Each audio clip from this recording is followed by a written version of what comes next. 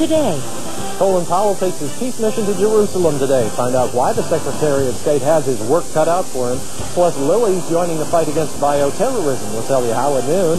And Randy says we should enjoy today's weather while we can. He'll tell us about some big changes ahead in our forecast. Today at noon on News 8. Sisters meet their brother for the first time. I need to acknowledge him being at your wedding. On the next Crossing Over with John Edward. Today at 4 on Wish TV.